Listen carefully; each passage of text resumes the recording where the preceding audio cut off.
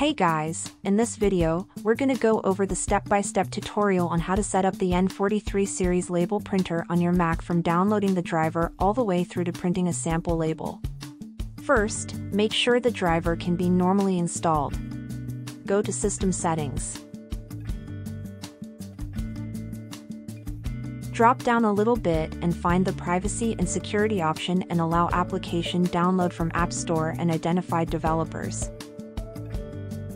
After entering the password, plug in the USB drive that came with the package to install the driver, or you can visit our website to download if the thumb drive was lost.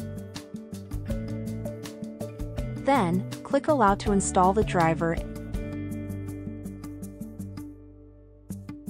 After entering the password, and you can move on to the next step to add the printer on your MacBook once it shows the installation was successful. Before adding the printer, make sure the machine is on and connects to your Mac by inserting the USB cable. Then, go back to System Settings. Click on Printers and Scanners, and add Printer. Select N43BT, click on Use, select Software, find N43BT, and click on OK to add. The printer has been successfully added. You can now print a sample label for testing. First, open the sample label by using Preview. Click on File, Print, and change the preferences under the printing dialog.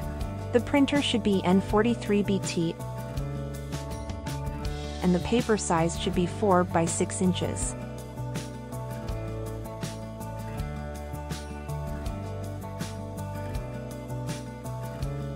Next is to change the speed and darkness settings. Usually, you don't have to change the well-set parameters, but these two settings allow you to print lighter or darker labels.